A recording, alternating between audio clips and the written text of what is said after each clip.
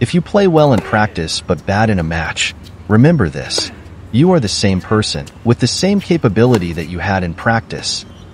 What's really holding you back is the pressure, which creates the significant difference between your match and practice performances.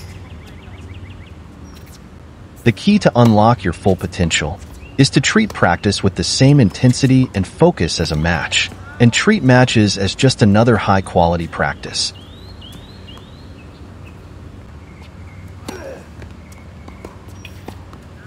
With this mindset, you will stop creating that difference, and you will consistently perform at your highest level.